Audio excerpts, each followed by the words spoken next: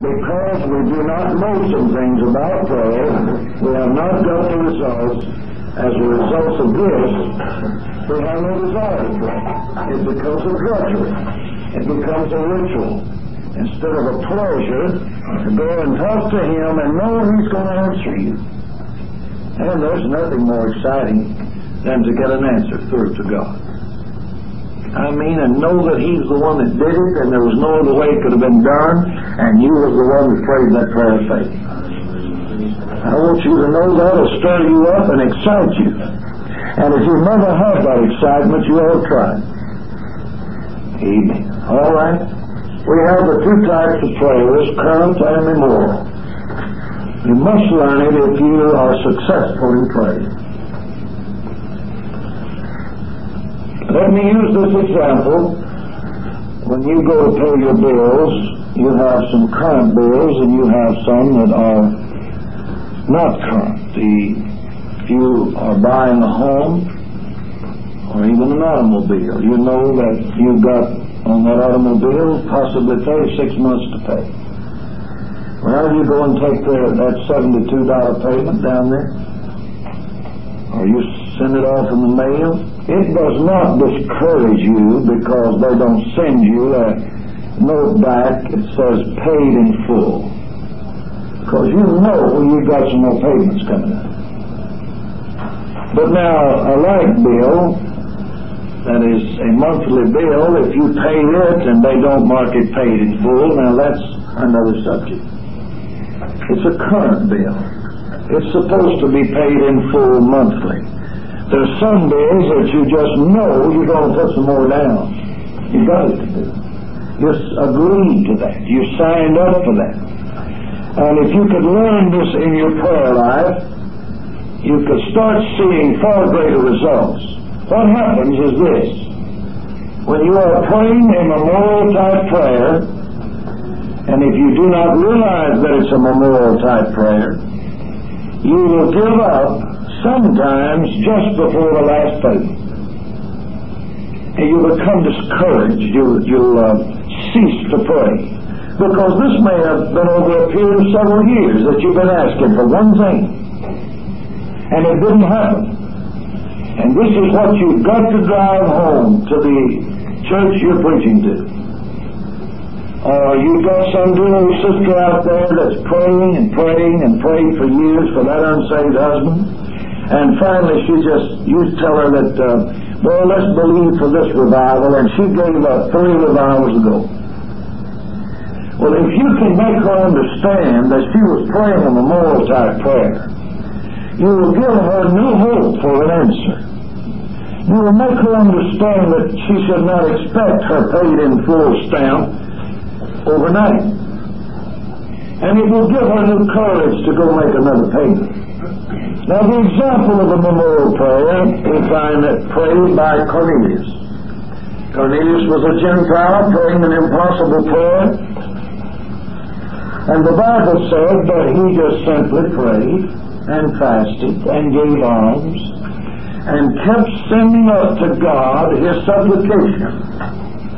I don't know how long, but evidently it was over a period of time this happened. Until finally God says to the angels, first of all, this little group of angels over here, I want you to knit a sheet and get some 4-footed beast and put on it and take it down to that apostolic preacher that's asleep on their housetop. And then I want this messenger angel to drop down at the house of Cornelius, because the man made some payments. And there's so many of them that I'm going to have to do something about it. And so the last day came, he got up and prayed that morning. I wonder how many times Cornelius got to the point that he wondered if God would ever hear him. You must understand that he was a Gentile, praying out of season. But this morning he arises to pay his payment. And all of a sudden an angel steps down and says, Cornelius, thy prayers and thine alms have come up before God as a memorial. God's got to do something, boy. after all, you've just paid and paid and paid and paid, and the books is loaded with payments, and he had to turn another page and put continued on another one, and now then God says, I've got to do something. The man can't just keep sending it up here and me not do anything. So he reached out and started the operation to complete and answer that prayer. But no doubt it was prayed over a period, could have been years, could have been his lifetime. He could have started as a child praying this prayer. I don't know. But all I know is it didn't happen overnight to Cornelius. And what came on before God was as a memorial. Now, if you can teach the Senate that there's two types of prayer, first get it in your own crawl, if you'll pardon that expression, and learn it yourself. That's the best way to teach anything, is to learn it yourself. The old saying is among the educators, if you don't know how to do it, teach it. But with this, it won't work. You've got to know how to do this to transfer it. You can get up and harp about prayer, but if you have been casual about it yourself, there's a ring to that. Your entire ministry reflects your prayer life, your walk with God, your testimony. Even your countenance witnesses either for or against you if you prayed like you ought to. People can tell it. And don't think you will learn the tactics of a minister and promotions. Now, I do know some men who have told me that they do not know how to pray that have great churches. And I'm pretty well convinced that they really know what they're saying. Didn't know how to pray. One pastor told me that, said I never did learn how to pray. And he had a great church. But you see, he had to pray in life, and he had to pray in church. What he learned to inspire them to do it. Now, if you want to take that dangerous route, you can, but I refuse, because if I learn to promote saints to do something that I'm not doing myself, I am exposing myself to sin, to fall. If I give out, come on folks, let's worship, let's pray, fast, and I never do it myself. I'm asking them to do something I will not do myself, and I'm exposing myself to some dangerous pitfalls. I don't care who it is. Doesn't make any difference. The man that can get by without prayer is walking along a dangerous road at every moment of his life. So don't even try to learn that. The danger part of that is this particular preacher, he produced some preachers, and they didn't know how to pray. And you're going to have one crop up that's not going to have the ability that he had, and he don't know how to pray either, so you can imagine what the results will be. The main thing, for your own soul salvation, you're going to have to pray. There's no such, and a preacher of all people needs to pray, and we're going into that study later. But I know you know this already, but dear Lord, help me to somehow drive it home, because after you get out there and get a little taste of success, the temptation will be there to stop your praying and start working on the momentum of past experiences. And there's nothing more dangerous, because somewhere down the road, your checking account's going to run out. You've got to continually deposit into your account if you're going to call on it. All right, the memorial God prayer needs to be taught first to yourself, then to others, and you will have built faith, and a soul will have been saved because you made them understand that they don't always get their answers overnight. Now, there's some prayers that demand immediate results. Even when you're praying for someone that's sick, or for yourself, you'll find it written in God's Bible that two types of prayer is mentioned again. If any is sick among you, let him call the elders of the church, anoint with oil, the prayer of faith will save the sick, and the Lord will raise them up. That's current, instant results. But did you ever notice the next one said, let him that is afflicted pray. Now, it's possible that affliction won't always move overnight. We hope it does. But sometimes those afflictions have got to be prayed over simply because it may be a test of our faith, or it may be that we need to be rushed out. There may be a lesson to be learned. So even in praying for the sick, you've got to realize there's two types of prayer. And if you can convince that dear old soul, whoever she or he may be, that affliction in that body, just because we didn't get an answer tonight, doesn't mean we're not going to get our healing. Faith has been destroyed because they did not understand the two types of prayer, even for the sick. I didn't get my results tonight, and then faith died. But if you can make them understand, let him that is afflicted pray. You may have to talk to them again tomorrow about it. Then you have built up hope and faith that one of these days I'm going to get my answer. Now, a little illustration that I use, and may work for you and may not, but it at least proves my point.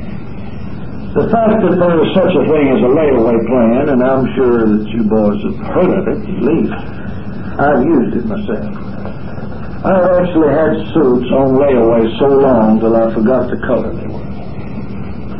And it's an exciting thing when you take that last $3 down there, and you hand them $3, and they hand you a suit. And that's the cheapest suit I've bought in a long time. $3 and got a suit. But you see, there's records there showing I had a lot of those $3. And the majority of the time, this is how prayer is answered. Sometime at the least expected moment, your payments catch up. And God says, I'm ready to answer. And it seems so easy and seems so simple. But you must remember that David said one time, he said, O Lord, Thou tellest of my wanderings. Put Thou my tears into Thy bottle. Are they not in Thy book? God's got him a big old bottle, and every tear you shed is going in that bottle. And He's got a book, and He's writing down the prayers you pray. And He's telling of our wanderings. He knows all about all this going on. He's heard us so many times we've sought Him over that one particular need. And after a while that bottle gets full and He's got to do something about it. And if you can make them understand, that old unsaved boy, that unsaved husband, or that unsaved neighbor that you prayed for so very long, if you'll just keep paying those $3 payments, one more tear may do it. One more day of fasting may get him out of layaway. And I've seen that in revivals. I have enjoyed reaping the results of sometimes years. I remember one particular occasion when revival, this old boy had been around Pentecost and faithfully came to church for 30 years. Fearful services, dreadful services, Calvary type services, love, mercy, name it. He had heard it and laughed at all of it. But that wife of his just kept paying her $3. Believing that someday he's going to market paid in full.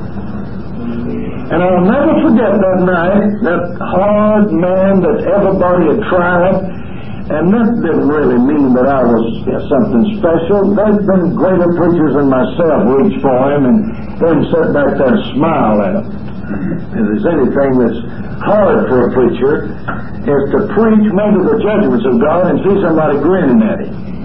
As though, buddy, you're not affecting me, so you might as well get on with your story.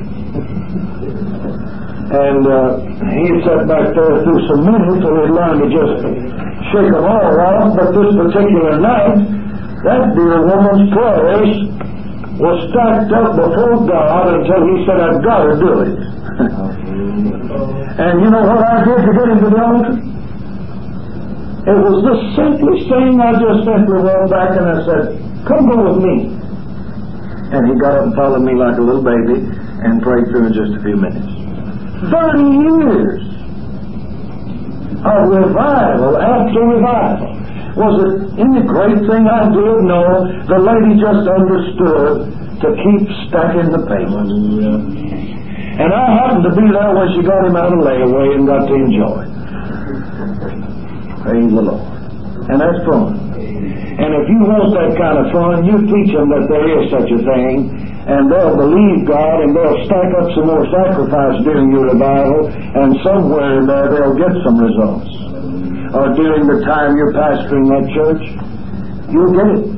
If you make them understand the two types of prayer. Expect some things now. But if you don't get it, let it fall where it will. Let it fall into the memorial type praying. But don't give up on it. That's why the book said you have need of patience, that after you have done the will of God, you might receive the promise. Now that scripture alone tells me that I may not get my answer right now. I have need of patience to keep stacking up some payments. So you, without question, have two types of prayer. Now then, we want to enter into the steps to successful praying. And then back to Daniel's 5-point prayer.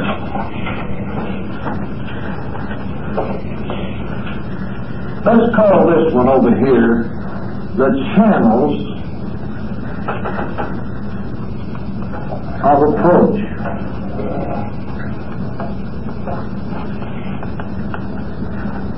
And let's call this steps to successful praying.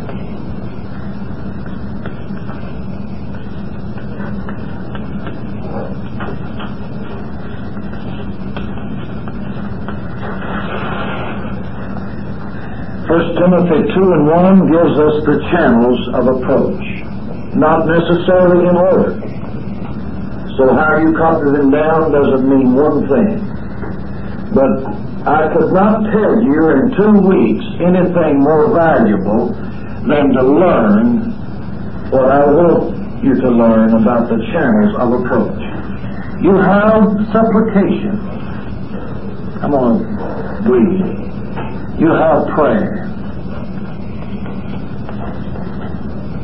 You have intercession.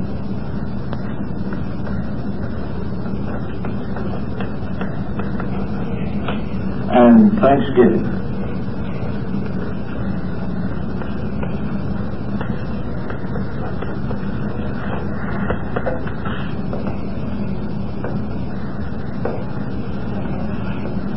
Now, what do we mean by channels of approach?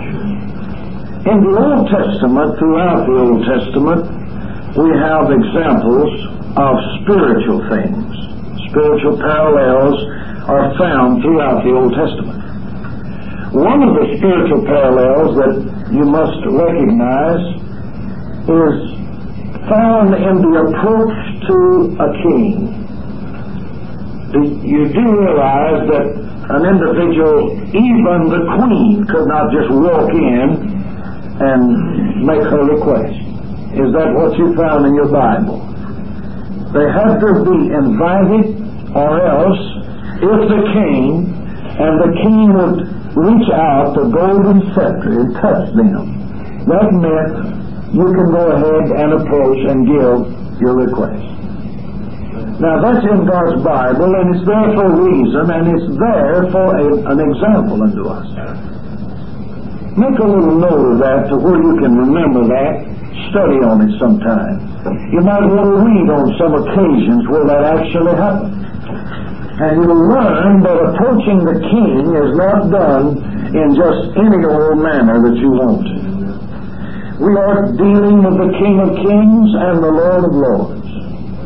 And when I say that He will not accept any manner, I do not mean by that He wants great big long phrases and well-worded sentences and big words. That's not what I'm talking about.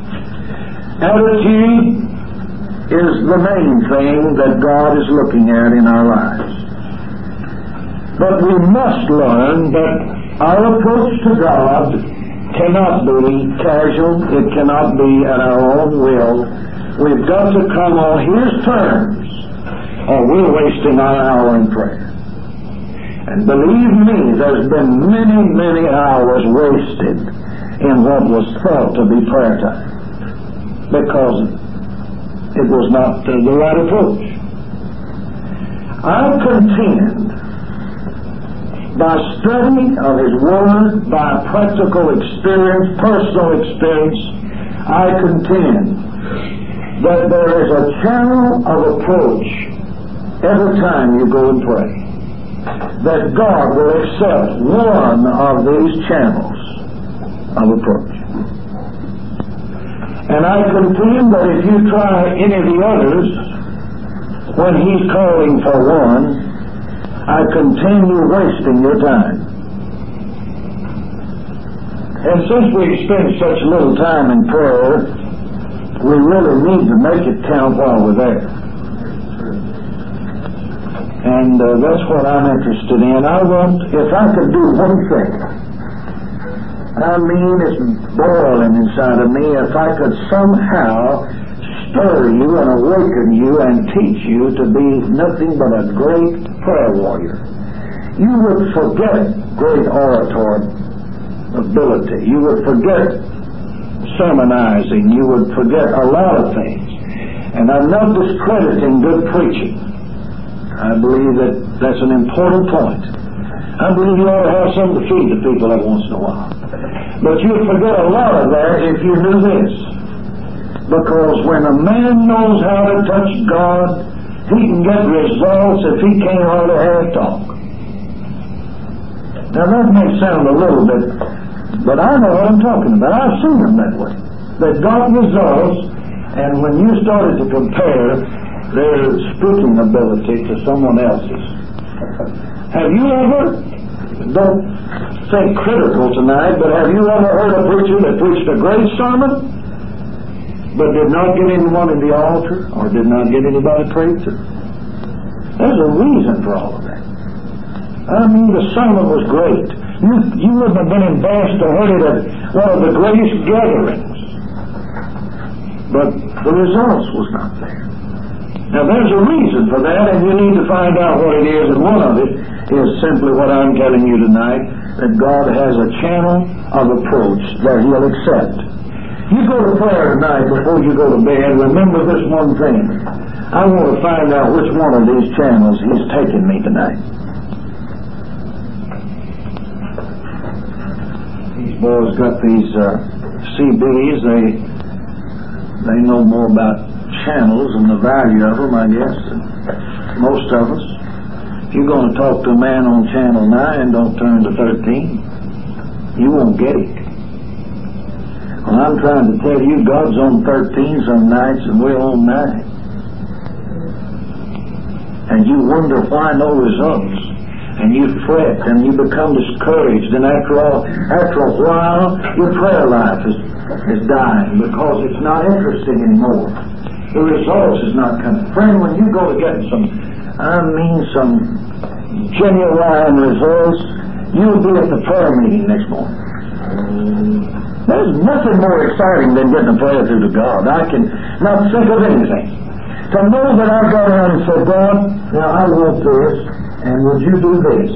And a few days passes, and you look up, and there it is. And man, you know you prayed that prayer. And it's very possible nobody else prayed it but you. And whether they did or not, I generally always claim my part of it. I don't believe I'm wrong in doing that. I need to encourage myself in the Lord. And that's one way to do it. I don't glory in it. I did not do it because I was anything great, but I do like to give myself a little credit because it builds my faith. And I believe that's a secret to successful praying. If a man's always going to condemn himself and destroy himself and never ever accept any credit for his prayer, it doesn't mean he gets up and says, folks, man, I was the one done all that praying. I don't mean that type thing. I preached for a fellow one time, and I made mention that I was going to pray for the saints, that they would get stirred and couldn't sleep at night, and one of the best members of his church got us around the table, and made the statement, said, Brother Bean, you know, you mentioned the other night that you was going to pray, we couldn't sleep, said I haven't slept since. The pastor became very jealous. He says, I was the one who said that. Now, that's not what I'm talking about there. That's a little different. But I do believe I need to give myself credit. Do you understand what I'm saying? That my faith might be built up. Thank the Lord. Supplication, prayer, intercession, and thanksgiving, the channels of approach. Let's take prayer to begin with. You know, it's strange why our entire subject is prayer, and yet prayer is one of the channels of approach. But I think maybe you'll understand it as we get into it a little more. Let's take prayer to begin with. Now, I must make this statement very clear, and not only for the subject of prayer, for any subject. When you start to emphasize one point, anywhere in the Bible, you are suddenly in a dangerous position of making yourself look like you're contradicting another point.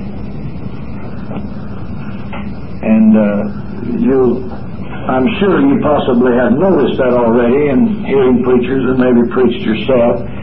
But when you start to drive one point home or turn a spotlight on a certain subject, if you're not careful, it makes it sound like you are contradicting another subject, when all you're doing is bringing out this one. So this is what I want you to understand as we go into this subject of prayer. Prayer is simply talking to God. That's all in the world it is. Whilst I was speaking in prayer, I was just talking to Him. Now this type of praying does not necessarily mean that you feel all that much. It does not mean that you would be talking in tongues or weeping. You do not feel any particular spirit. You may be just simply talking to God. But now please don't hang up there and justify not praying through and say, well, I'm praying now. I'd start out with prayer and try to get the rest of it. I'd seek for supplication. I open my channels up for intercession. I want thanksgiving if it'll come to me. If none of this comes, I search my heart. If everything's clear and I know it's right with God, and there's no hindrance for me to go further in prayer, deeper in prayer, then I'll just accept prayer tonight. I'm just talking to God. And in our points that we'll bring up later on the steps to successful praying, we're going to have to refer back to this. But let's start with this to begin with. Prayer is just what it means. It's just talking to God. And some folks think that I'm not getting my prayer through unless I'm feeling a mighty vibration. Now, I want to feel it, and I seek to feel it. And I believe you ought to pray through often. I don't believe you ought to go a long time without talking in tongues. That old doctrine of one time talking in tongues and you can live for God from then on, man, that's wrong. Somebody is doing you an injustice. You've got to have your soul renewed. Or you're going to dry up spiritually, and you're going to lose your faith, and you'll lose your inspiration. Everything about you will die. So you need to be refilled. So don't take this prayer as a justification that Brother Bean said, well, I'm not supposed to feel anything, so month in and month out I just dry. They say, good night, Jesus. That's not what I'm talking about. If you have searched out these channels and they don't show up a red light or some kind of a signal, well, then just go to talking to it as friend to friend. And don't let doubt come in your mind simply because you're not vibrating with weeping or with the rejoicing or talking in tongues that your prayer is not going through. And I believe when I get down there and I've searched my heart and it's nothing there that's wrong, and I don't feel anything else but just talking to Him, I've got just as much confidence that He's hearing them as if I was screaming to the top of my voice with weepings. Because it's one of the channels of approach. Now, generally, this takes more faith than the others. This kind of praying takes a little more faith to operate, because you don't particularly have all that much feeling. It's you just talking to Him. But some of the greatest answers I've ever received from God was just pray. I remember, pardon personal references, but I'm like the Apostle Peter was, I believe. He said we cannot help but speak those things which we have seen and heard. So, but I remember praying for a man that was deaf, and came up, wanted prayer. No, I didn't feel a thing. Man, it didn't never come. I just, through obligation to God as the man and honoring His faith, I laid hands on him. And it was the driest prayer of my existence, I guess. But that old man came to church next morning hearing. It was not a matter that I had to wait.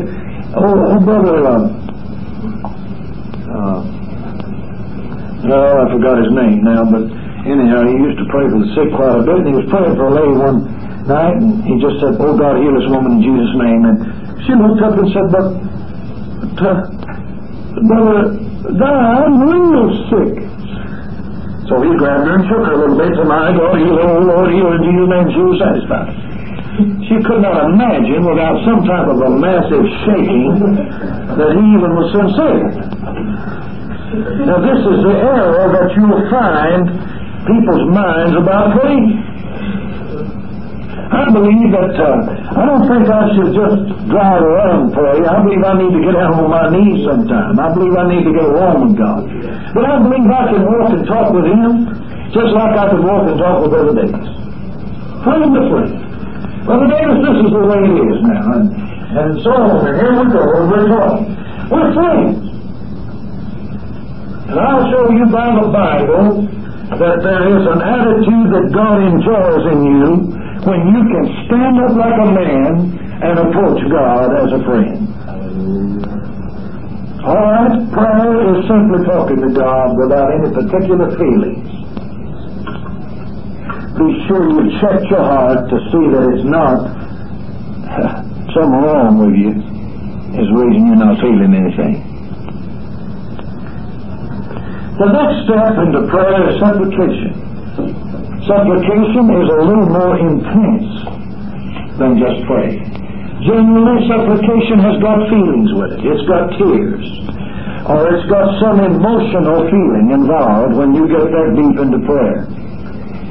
And supplication helps our faith.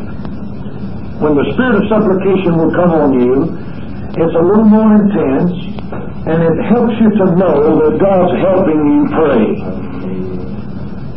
And that's why some folks get confused, is when they don't get that feeling, they think God's not hearing them, but that doesn't necessarily mean that He doesn't hear because you don't have the spirit of supplication. Intercession is the deepest prayer that you can pray.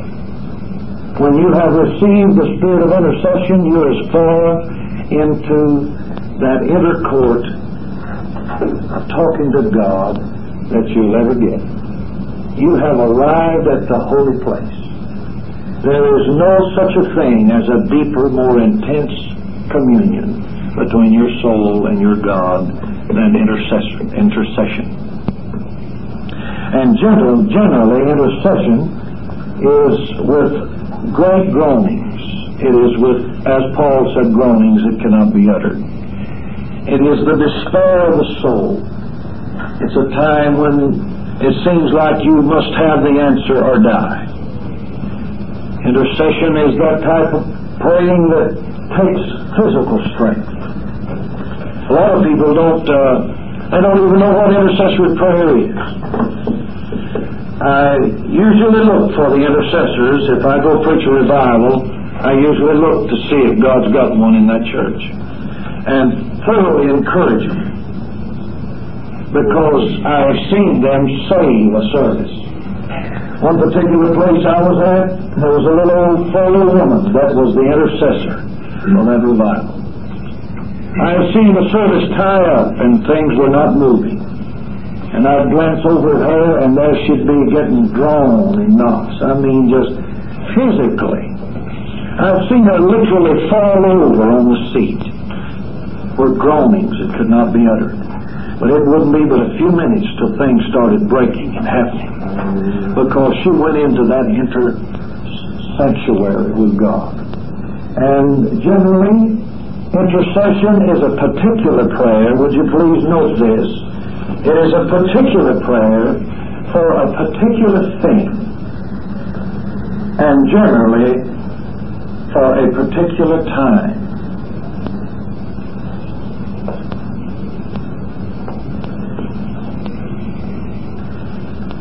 Very seldom would you ever go into intercession that there would not be at least quick results. Maybe not immediate, but quick results. Intercession generally produces recurrent answers because they're particular prayers for particular needs, for particular times. It's something that if you're going to allow your soul to become led and directed in prayer, you cannot be your own, because at 3 o'clock in the morning the Spirit may hit you. Well, you can't say, well, I'm sleepy and I'll pray at 9, because intercession means I gotta have it now. The high God of heaven knows the answer's needed out there badly, and you would think that God would go ahead and do it, but He won't. He's chosen that men pray. And as I've often said, God doesn't care till we care, and that's a good saying you need to remember. If that's not true, why do whole cities lie waste and nobody there saved? Why don't He just go save them?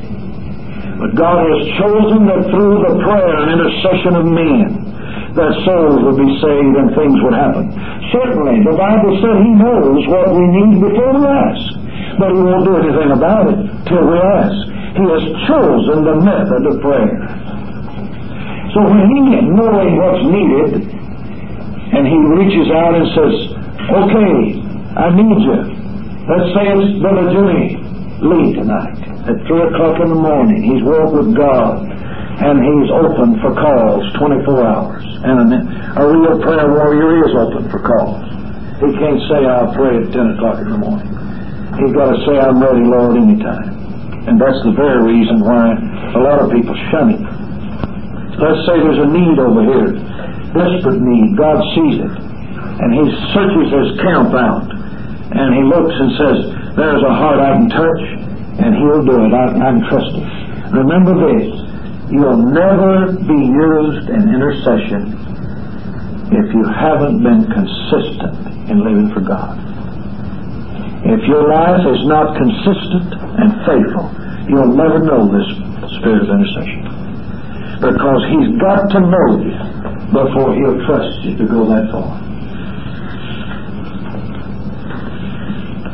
As an example, God gave me an example of this, and I'll refer to it now and give you some other examples later of intercession. I was in South America. The morning about 4 o'clock, we were awakened. A friend of mine was with me there, and we were suddenly awakened with a terrible burden of prayer. Now, when I say that intercession is a particular prayer for a particular thing, that does not mean that we always know what that is. But the Bible teaches us that the Spirit bears our infirmities and prays for us. In other words, sometimes the Bible said we do not know what to pray for. So the Spirit takes over. But don't forget, there is a particular thing that the Spirit's dealing with. Well, this morning we felt such a heaviness to pray. And for about 2.5 hours, I mean hard praying, travail, groanings, not knowing what it was, but you can be rest assured it was some particular need.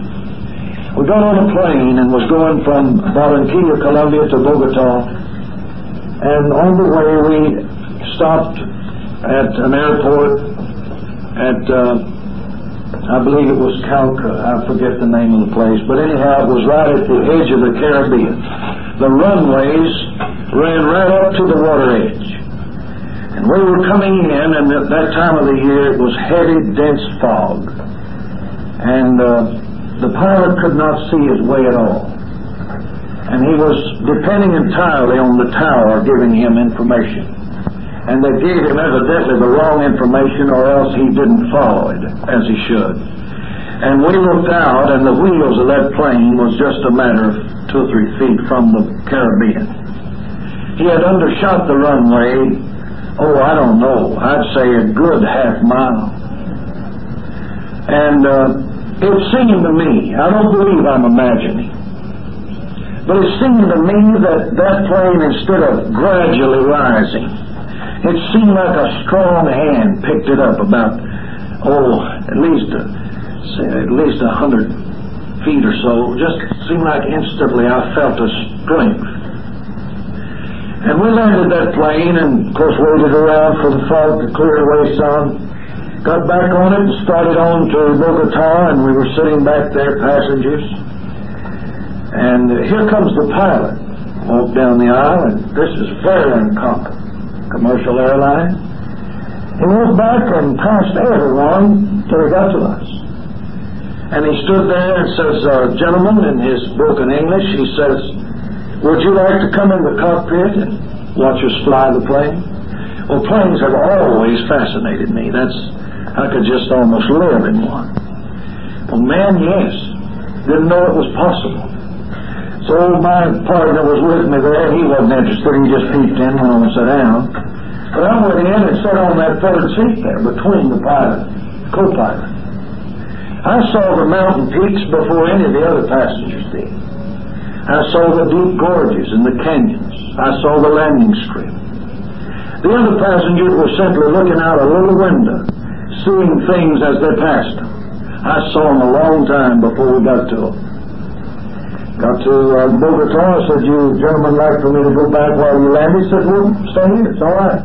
Watch us land. I heard them talk to the towers as they pass over different cities. It's a thrill to me. That was lesson number 2 God was giving me on intercession.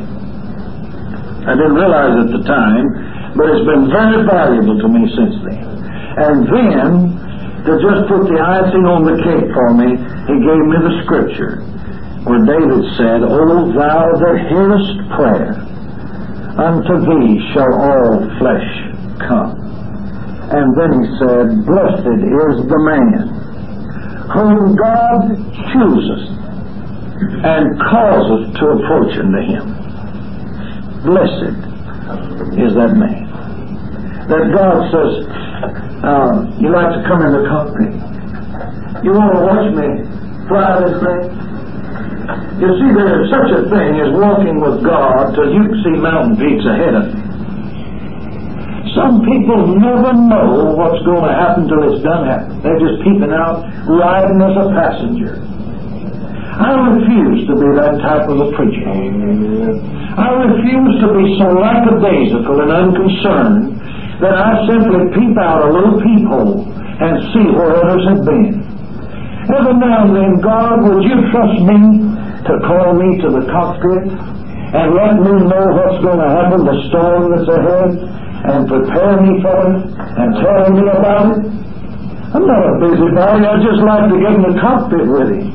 I like the communion. I like to hear the conversations that are going on. And it's a thrill to me to watch him maneuver the thing. Praise God, there's no thrill on earth.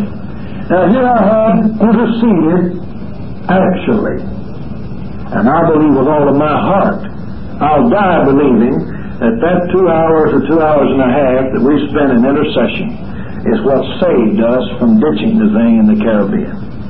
I'm convinced that was it. I believe the hand of God picked the plane up myself. Fantastic, or whatever you want to say, I believe that. I know God said. In fact, there was a salesman on that plane for that particular airline, and that man was very concerned. He said, do you realize we were only about 2 feet from that water? He said, that's a miracle. That's something. I believe with all my heart the intercession of 2 hours saved the whole plane and all the passengers. Then, on top of that, the little practical lesson of allowing a pilot to pass others. This passenger sitting there. And come to where I was sitting and say, would you like to come in the cockpit? Now, I consider that an honor. You know, went back and rode as a passenger. And many times we're satisfied to just sit down with our little prayer.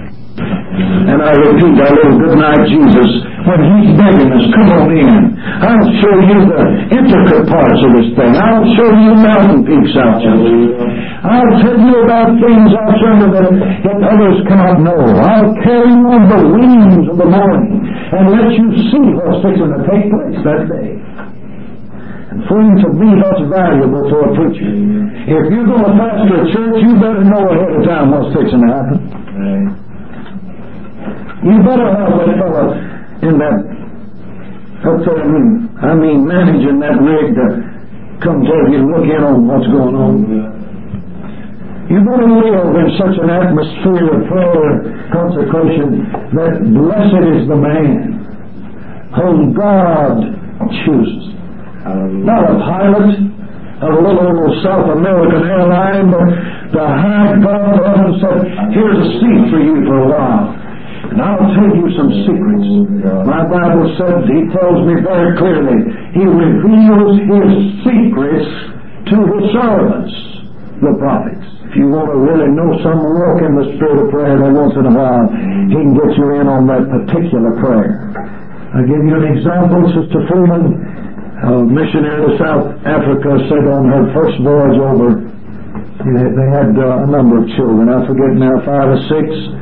And a little bitty baby, and every one of the children developed whooping cough, and the baby developed pneumonia, and she had some nursing experience, and she said, I knew that my baby was dying.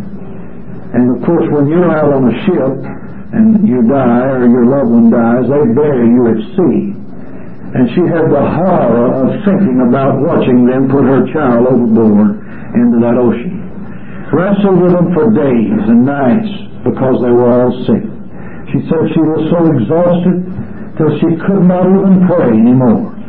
All she knew to do was she knelt by the baby's bed and said, whispered to God, oh God, lay me on somebody's heart. Let somebody somewhere pray for me. And said she was kneeling there, and all of a sudden it felt like a warm breeze began to blow into that ship cabin. And she saw that baby's chest relax into normal breathing and into a normal sleep. And it was well. She received 2 letters from widely separated areas. Both of them said the same thing. Neither one of them knew the other.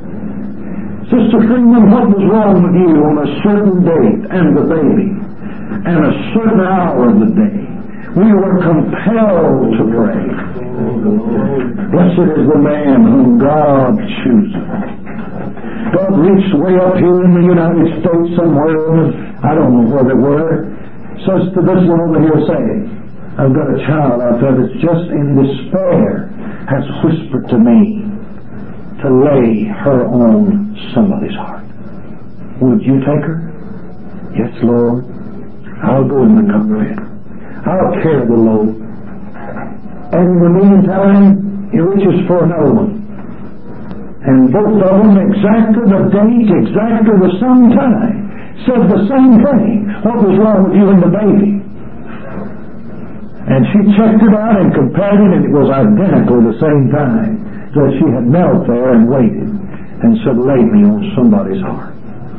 To me, preach your sermons and have everybody walk up to you and say, oh, that was a great message. But if I could just know God will trust me tonight to let me go in that cockpit and talk to Him about a specific need, friend, that's the height of honor. What do you think blessed means? Blessed is the man whom God chooses. That's clear. I trust you. I can trust you with a burden. You won't shut it. You won't say I'm too tired. You won't excuse yourself that you're too busy. I trust you. You come in the cockpit. The need is great. Praise God. Oh, heaven help us. Hallelujah. I wish that it would grip us, and remember this. The book said, without question, when Zion travailed, she brought forth her children. When you ever reach that intercessory spirit for soul, you can just about guarantee you're fixing to get that. I'll never have brought to intercession that I didn't get results. Never have in my life. All right? You certainly can, Brother Lawrence. We were in a revival service in Greens Bayou several years ago.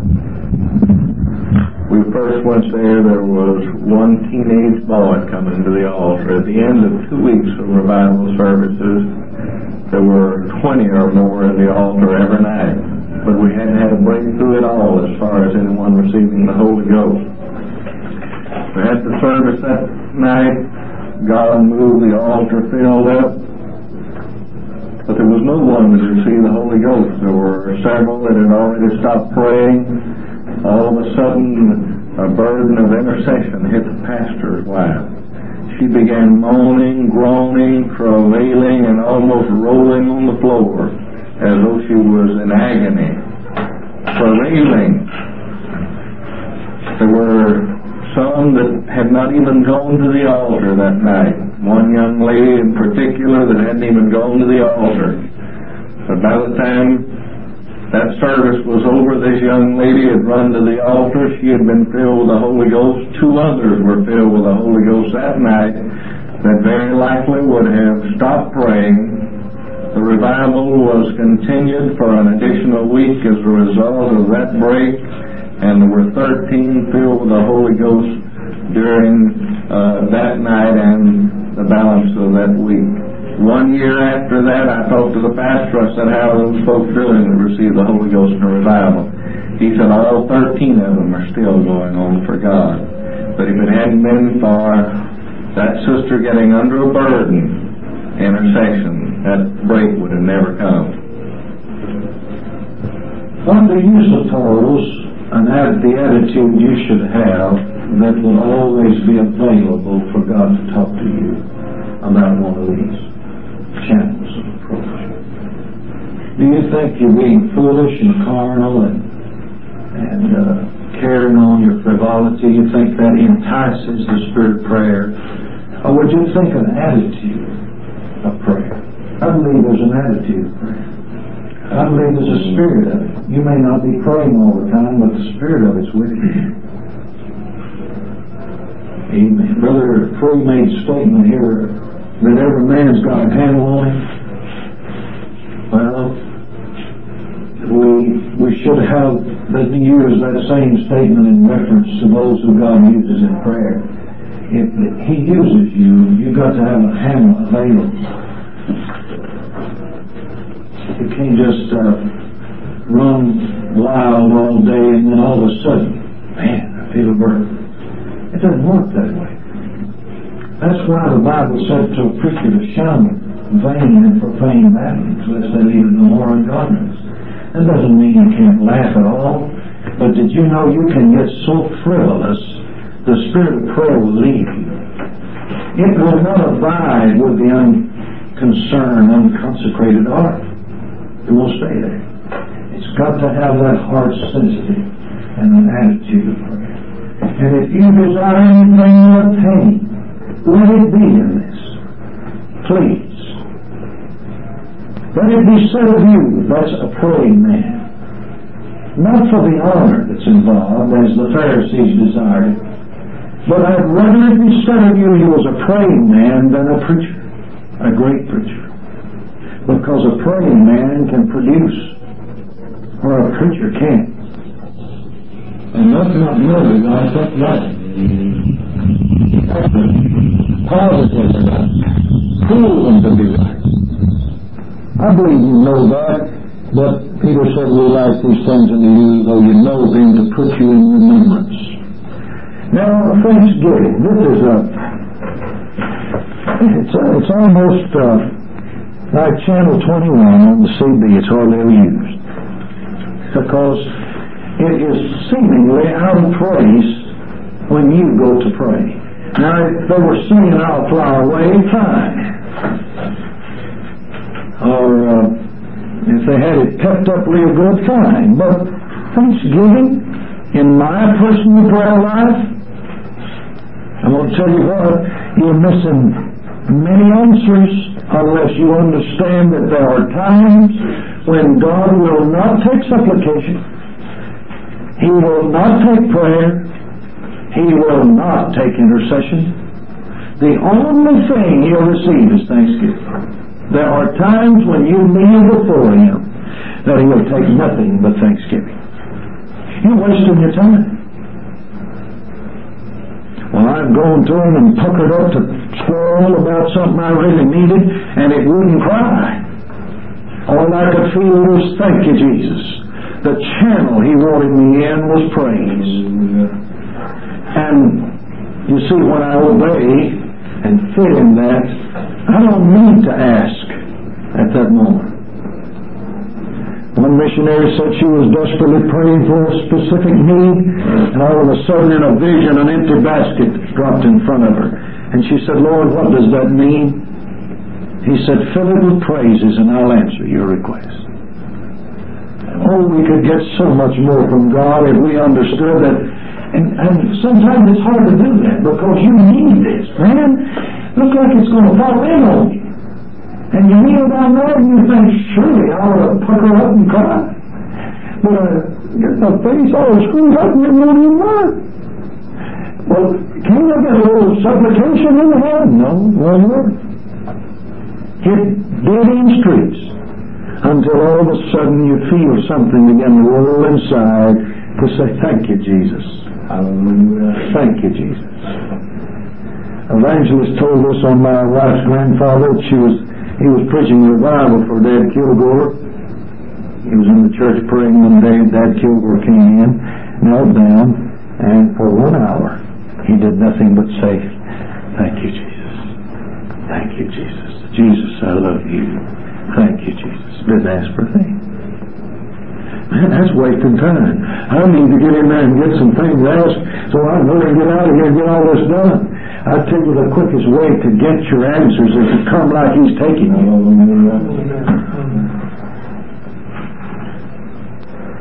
If He's wanting thanksgiving, man, you better just straighten your face up and get you some words of praise. And He'll answer your request. Fill the basket with praise. I mean, but you know how serious this is. It don't make a difference. Did you know what I believe happens sometimes? I believe that's where faith goes in gear. Is when you could quit squirreling or quit begging and quit asking and just go to thanking Him. Faith went into gear right then. You just shoved her in grandma. And things are fixing to happen. Praise God. Oh, I believe it. I believe God requires that sometimes of our faith, is to not ask for anything but trust that He will do it. And again, remember now, when I get to some other points, I don't want you to think I'm contradicting myself. Fixing to get to some points to where I stress the fact we need to specify and ask certain things. But if God's not a taking, who am I to judge? Who am I to say I'm going to do it my way, Lord, and You're going to hear me? You can't threaten God. You just got to take Him just as if He reaches the golden scepter out there, you accept it on His terms. And you'll get far more results, and after all, surely that's what you're praying for. It's divine results. All right, let's go to the steps to successful praying. In Daniel chapter 9, verse 19. O Lord, hear. Step number 1. O Lord, forgive. What's the next one? Hearken and do. And then defer not. Now you will understand that I do not mean that these are the exact words you repeat. Not at all. I'm sure that you would understand that when you go to God. But this is the steps, however you word it. This is the first step to approach God. Oh God, hear me. Now does it seem strange to you that he says hear and then he says hearken? You've got to realize there's such a thing as hearing without hearkening. I could tell one of you to do a certain thing, or come here. You heard me, but you didn't hearken to me. There's a difference. And it seems a little technical to mention this in prayer, but it's important. And if you could learn it, I'll guarantee you'll start. If these points tonight can sink in deep enough, I'll guarantee you'll start seeing some answers shortly of things that you really wanted from the Lord. Oh Lord, hear me. Now that simply means, God, let me get your attention. You've got to have his attention before you can get an answer from him. Now how do I get his attention? Now write this down, because I may ask you this. I'm not sure I give a test or not, but I want you to get this if you don't get nothing else. Here.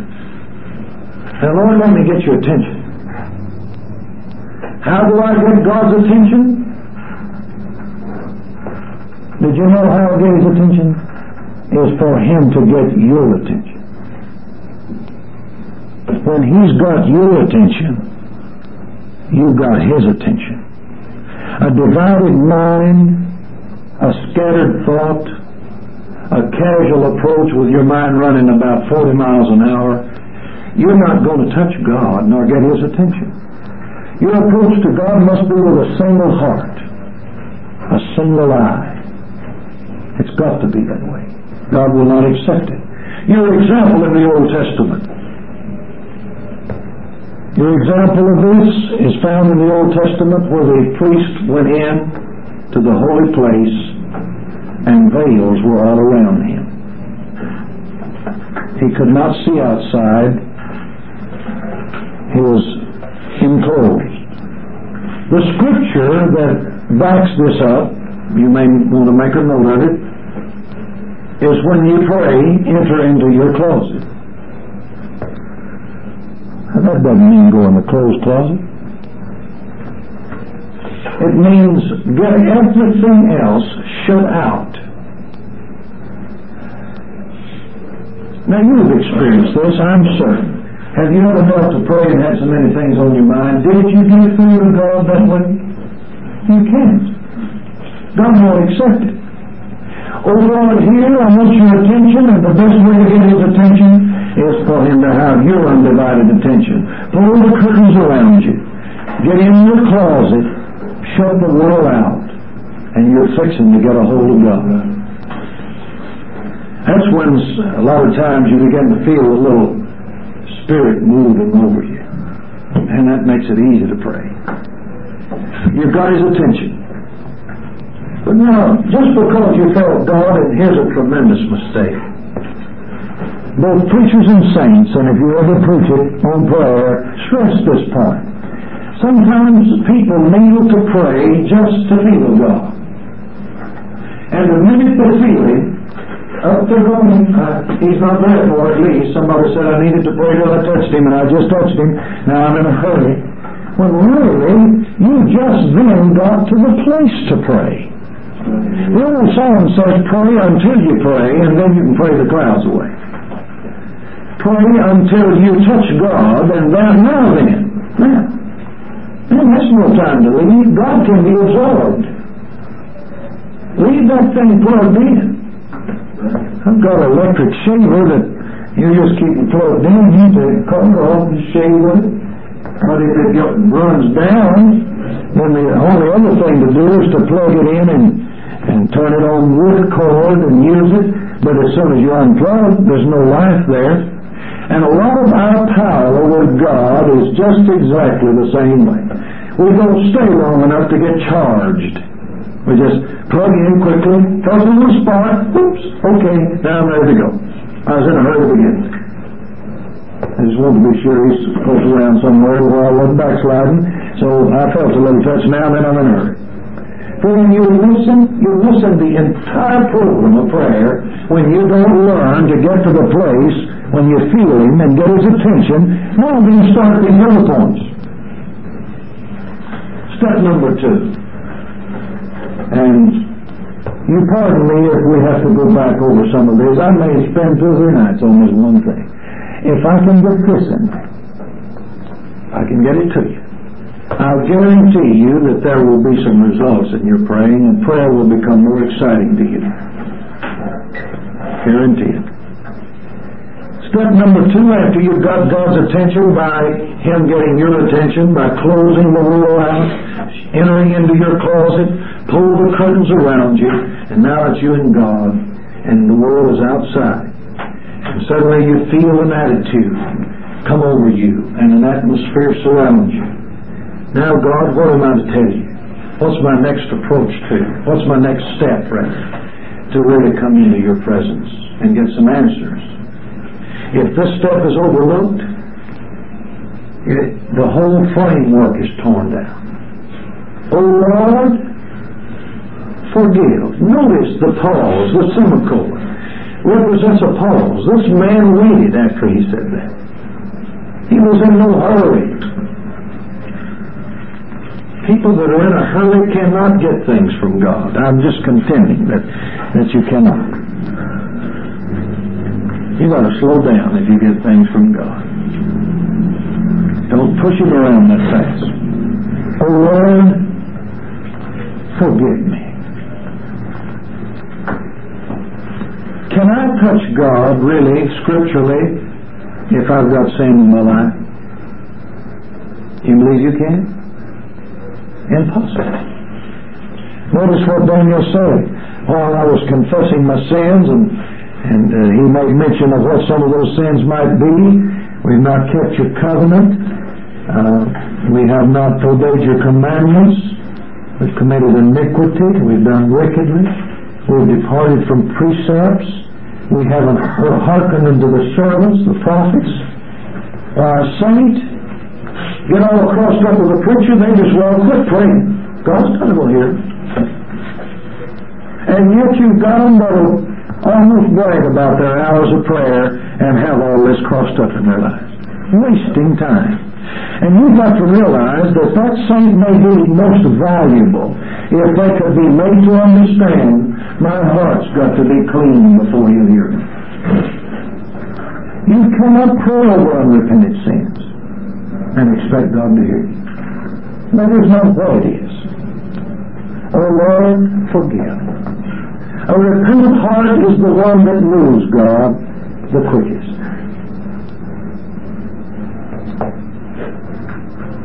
That person that's always justifying themselves, never sees their wrong, go to God and just talk it all over with him, and as though he heard him, walked away, and yet that stuff's still down in there. All right, Brother Glasgow. How can you help someone that has a repenting spirit, but yet they feel like they never get forgiveness?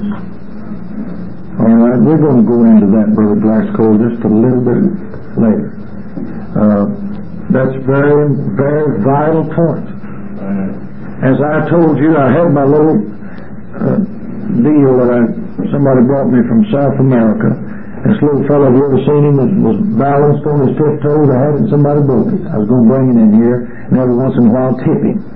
Because every bit of this has got to have balance to it.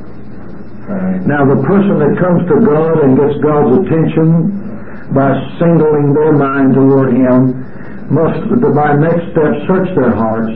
But some folks stop right there and never go any further, and waste their hour doing nothing but saying, my God, I'm unworthy, and all of this.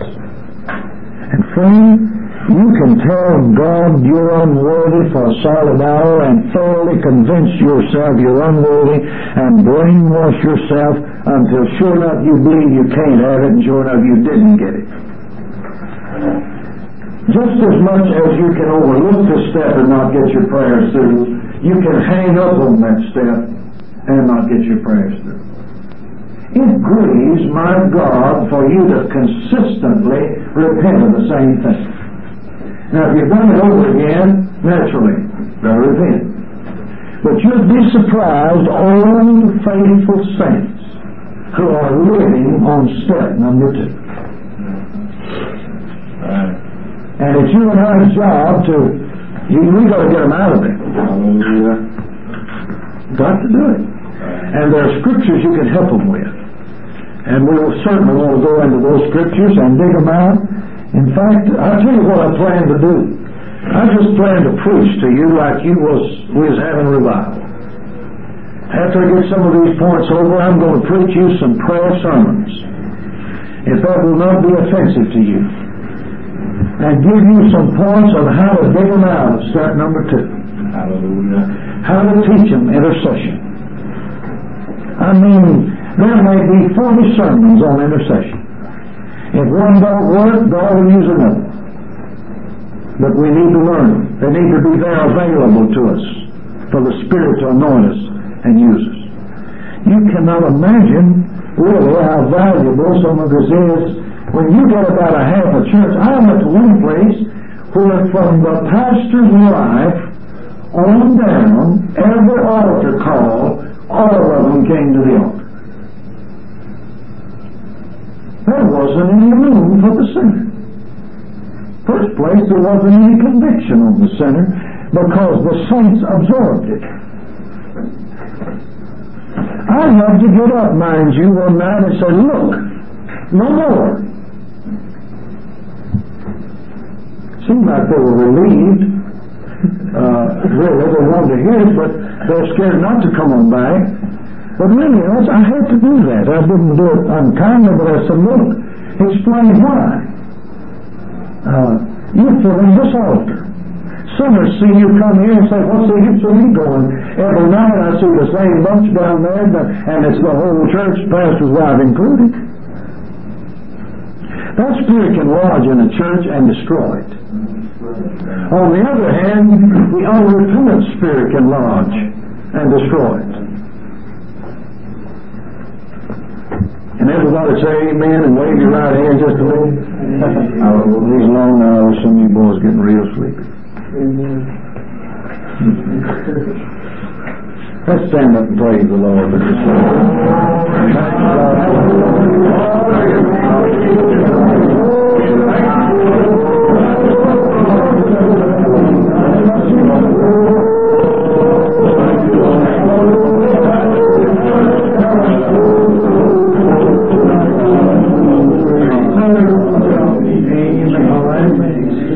Just a few more points for tonight,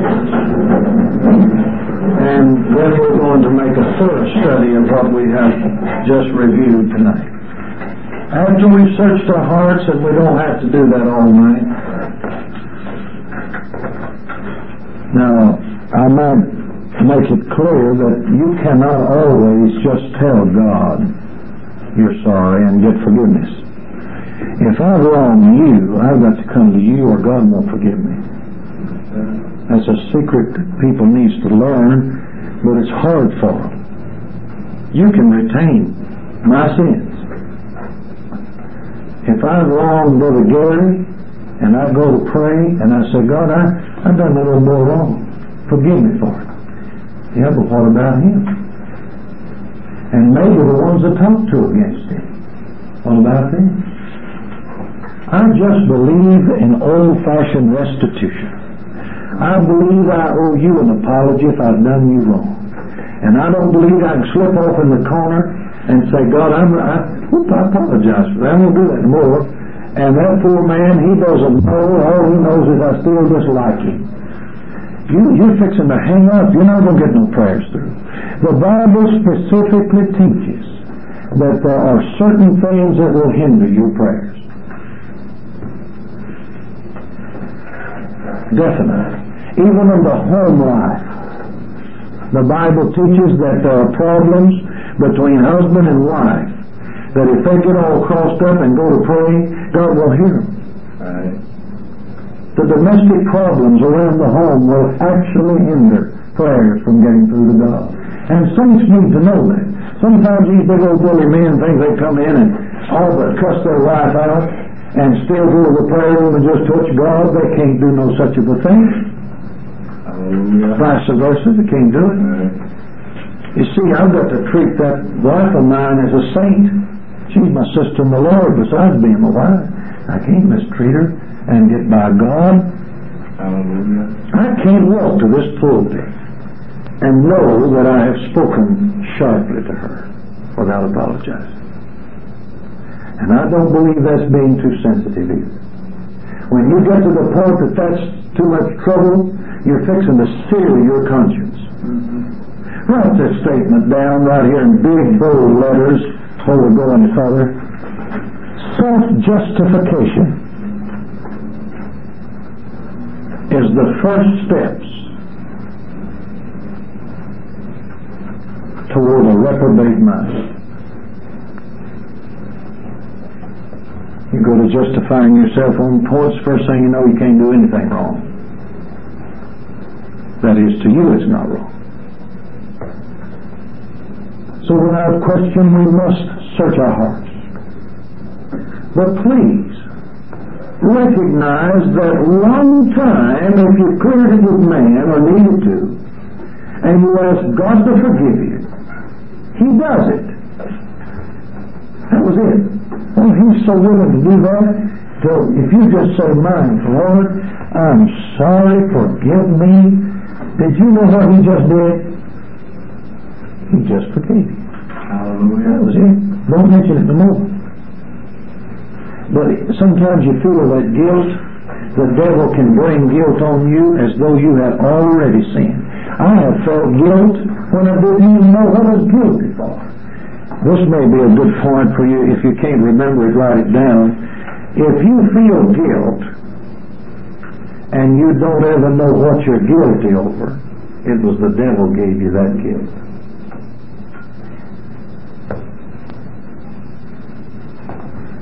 Now, when God condemns you, He shows you the reason He condemns you. He's fair. But the devil will just load you down and make you feel so guilty. So I lived the first 3 years of my Christian experience was the most miserable. If I'd have known it before I got the Holy Ghost, I don't know if I'd even got it or not. Terrible. Like lost my mind. Because I did not know that the devil could give me a guilty feeling. He is the accuser of the brethren. And if he could give me that feeling and me not have done one thing. Man, I felt like I'd robbed the First National Bank. And here I am saying, "My God, forgive me." My mother would say, "Son, what have you done?" I don't know. Well, that's a true sign that it's the devil giving me that feeling. I had to learn that, or I'd lost my mind. Now, when God starts dealing with you, the first thing He'll do is point to it. What's wrong? There it is. Now, this is why you're feeling bad. That's how you can tell the difference, and if you learn that, your faith will be built up. Because a lot of times, you're feeling bad physically, the devil can come in on you spiritually and make you feel condemned. Did you know that when you're nervous? I've had nerve problems. And early in the morning is a bad time for nerves, or it was for me. And I'd wake up, and brother, I'd go to thinking I'm bound to committed some horrible crime. A man couldn't feel this guilty and not have done something great bad. I tell you, early in the morning is no time to judge your spirituality. Wait till you wake up a while before you even repent of anything. You'll feel better. And a lot of times when you're sick or nervous, the devil takes advantage of that and will give you certain feelings. We'll get back to that more thoroughly, and some sermon messages, some examples to try to counteract that in saints. Can you see why we need to counteract it? Right. Here's a saint living, sensitive conscience to begin with, and that's the one the devil takes advantage of. And they could be mighty powerhouses, but here they're sitting there and going, I'm so unworthy, I've done wrong, and I feel so guilty, and they don't know what they're feeling guilty about. And now they go to pray and ask God for a revival. How can they ask for one when they feel like they have just got through unloading the First National Bank? So the value of releasing them from that oppression, you cannot imagine the value of it to your revival or to your church if you can get them released and their faith built up in God's mercies. You know, we have a problem as apostolics. We just draw lines, and we've got to do it. We've got to say, that's wrong, and if you do that, you'll be lost. And you can't do that and be saved, and first thing you know, everybody's looking, my Lord, I've done that. Oh, I've done this. And we get them so sin-conscious, which they need to be. But on the other hand, you better every once in a while come along with your message on God's mercies and forgiveness. Or you'll get them so overbalanced till they'll never get beyond step number 2. That's right. And then you tell them God said He'd forgive them. We have an advocate with the Father, Jesus Christ the righteous, which is a propitiation for our sins, and not for ours only, but for the whole world. He can take care of every sin in the world immediately at one time. Surely He can handle our little problem. Step number 3, hearken. I've got my heart clean. I believe it's clean. I trusted His mercies. If I did sin, I straightened it out and believed He forgave me. Now then, it's time to start asking for something. Now, Lord, not only do I get your attention, but hearken to me now. And then do something. Boy, is this a point that's so thoroughly overlooked and yet so simple. Do. And defer not. Don't wait. Do it now.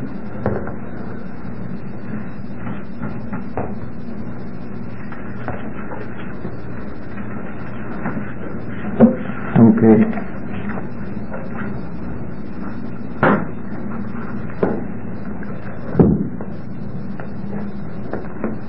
We're going to get into the depth of it tomorrow night, the Lord willing. Go through the details of all of this again. You see, the reason I've got it outlined like this is all of these points are interwoven into this. There's a direct connection between step number 4 and your prayer life intercession. Direct connection. When you start saying, God, do something, I imagine Brother Davis could demonstrate this.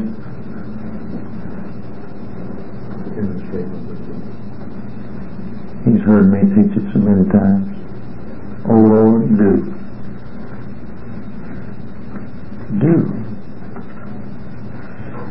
Well, what in the world does that mean? Well, I'll tell you one thing it doesn't mean. It doesn't mean stay there on your knees and say, my God, I'm going to pray my hour today. Oh Lord. Sometimes they even get a little music with it. Jesus.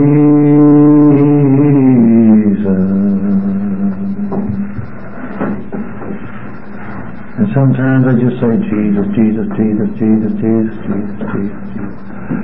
Thank you, Lord. Thank you, Lord. Oh God, oh God, oh God. You know what you're doing. You're not praying. You're thinking. So you can say all of that and think about cows, horses, cars. Oh God, brother, you can say that for 30 minutes, and grease cars and change tires. Oh God, that tire didn't work right. Jesus, Jesus, Jesus, Jesus. You're not praying. You can do that and not even know that you're doing it. Do you realize, since I'm so sensitive to it, I watch it carefully. And you'd be surprised how many people do and claim they prayed an hour. Didn't pray 5 minutes. God didn't hear a thing said. It's so simple. Just, Brother Lord, this is interesting. Now, you answer me back, what do you want, Brother Bean? Oh, Brother Lord. What do you want, Brother Bean? Brother Lord. Yeah, I said, what do you want? Brother Lord. What do you want? Hey, what do you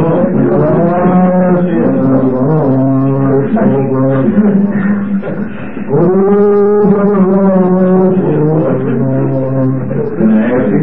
What do you want?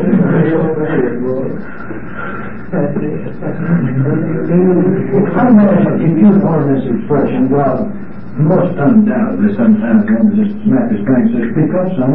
Now you've been calling the name for an hour, now what are you doing? And wonder why we don't get answers. Brother, listen. Say to this tree, this particular tree, be thou plucked up and tell it where to go. He taught in his prayer, give us this day our daily bread. Pinpointed this day. You know what? Here's our prayers.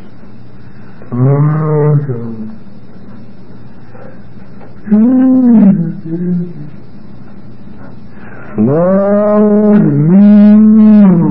move, oh God.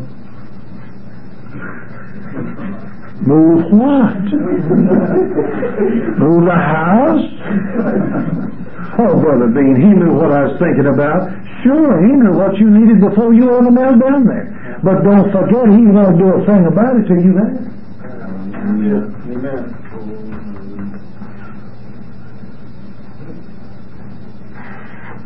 My God, stir.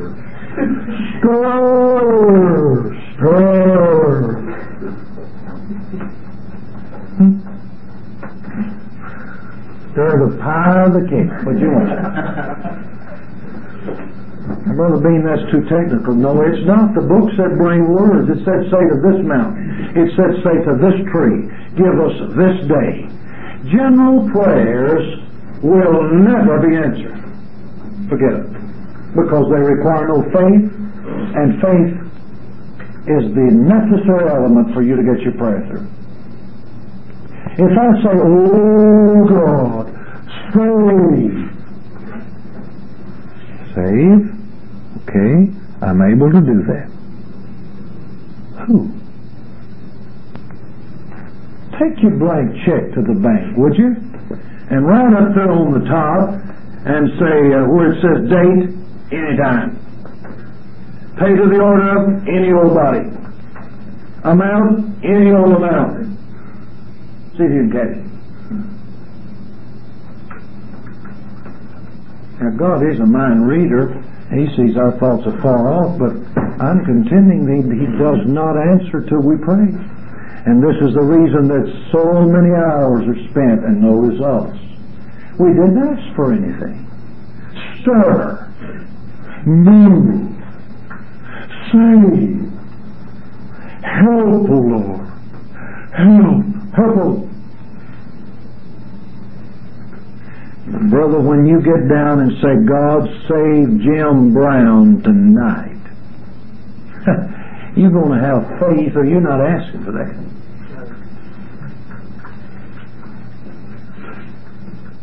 Example in the revival in Silsby. I heard them call a man's name was Stevens. Every morning prayer meeting, pray for Stevens. Well, sure, fine, that's fine, but whatever happened? Nothing. Pray, Lord, take his appetite away so he just quit eating for a few days. Lord, take his sleep away so he's a little restless. Wonder why he never comes. So one morning I got up, I said, I've heard Stevens all I want to hear. Now this is what we're going to pray. God, bring Stevens to church tonight. Fill Stevens with the Holy Ghost tonight. Bring with your words. Pinpoint it. Do something and don't defer. We sing to the sinner, if you want the Holy Ghost, tell him what you want. And then we say, oh, God, stir, Lord.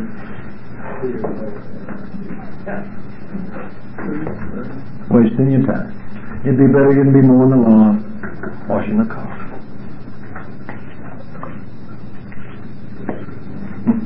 That's right. I'm not joking. Scripture. Well, the man had never been to the revival, but who do you think came that night? Who do you believe came? Well, you better believe it did.